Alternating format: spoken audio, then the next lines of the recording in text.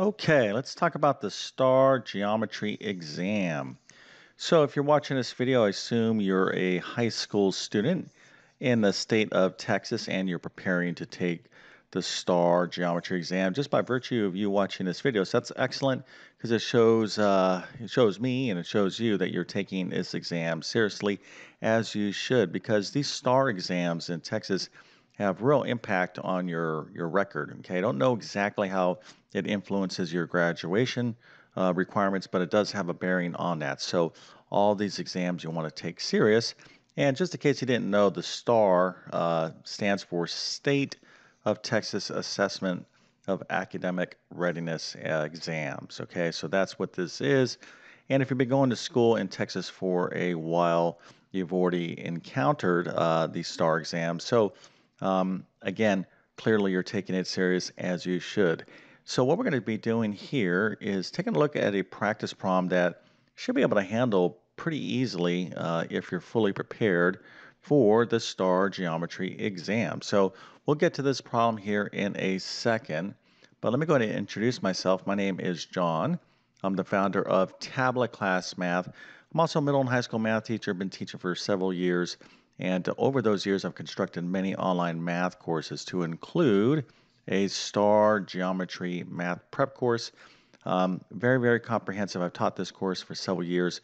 So, I know what basically these tests or your teacher, what they're trying to get you or verify, um, on these tests, the things that they want you to, hopefully you learn. Okay, there's things in geometry, high school level geometry, that are really, really important in your overall math education, especially at the high school level. So anyways, with that being said, I'm going to leave a link to my STAR Geometry and Math Prep course in the description of this video if that's something you want to check out.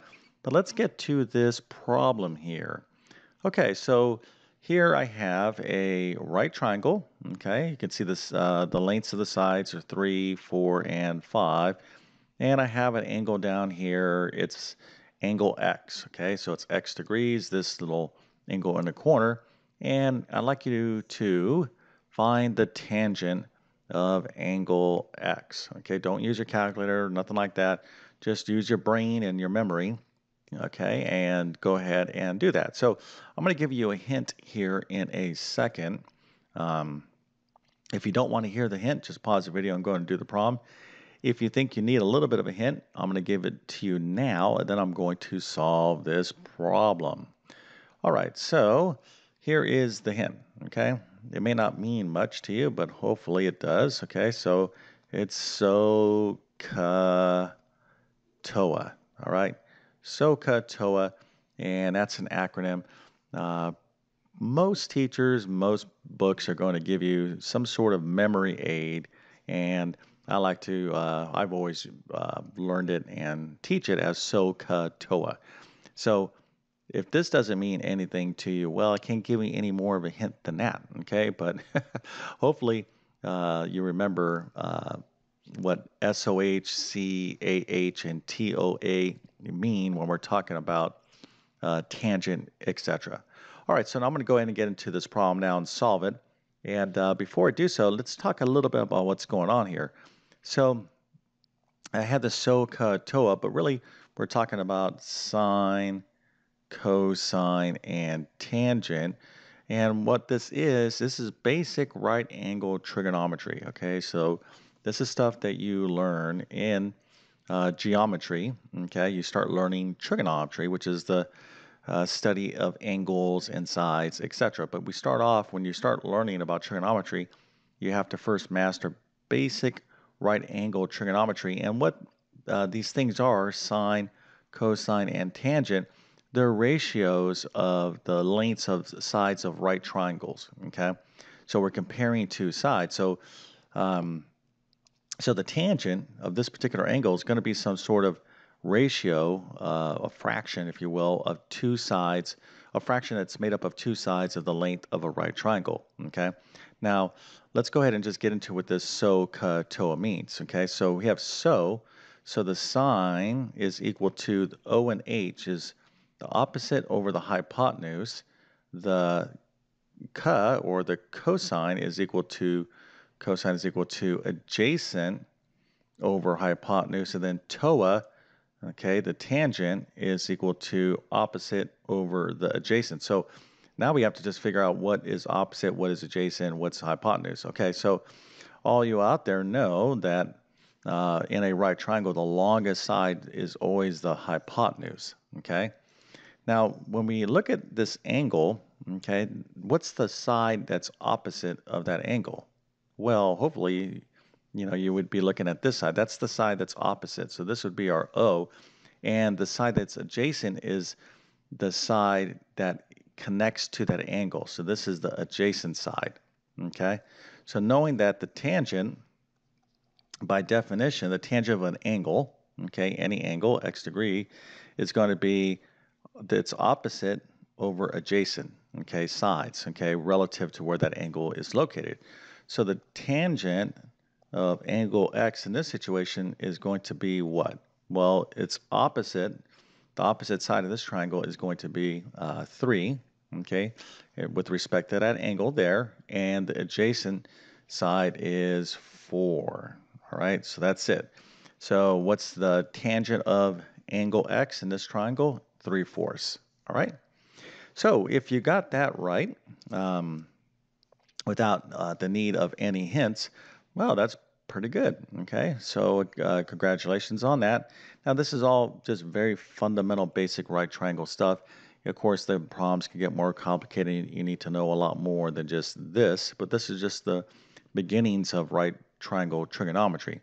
Now, if you didn't get this right, even with the hint, don't panic, okay? Just use this as feedback in terms of, hey, you need to go back and study this stuff, all right? So in most courses, and I'm sure in Texas, when you study geometry, you're going to be learning basic right angle trigonometry, okay? It's like the introduction to trigonometry. So you probably also are going to be doing like the arc functions like this. Okay, this should mean something to you, but I don't want to go off on too many tangents. Now, this is just basic right triangle trigonometry within geometry, but there's so many other topics that you learn in geometry that you got to be, ready for, when you take the STAAR Geometry exam. Okay, things like circles, uh, quadrilaterals, polygons, parallel lines, transversals, etc. So, okay, again, you have to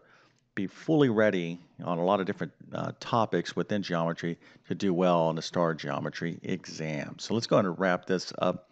So anytime I do a video like this, I like to stress to those of you out there, always start, always focus on what your teacher is telling you, okay? So they're going to be the most up-to-date and informed um, on what's going on with these tests. So listen to your teacher, take full advantage of your teacher. They're there to help you, okay? But if you need something beyond the classroom, like a tutor or something like that, that's not uncommon. A course like my STAAR Geometry prep course could really benefit you. All my courses have taken me years to construct.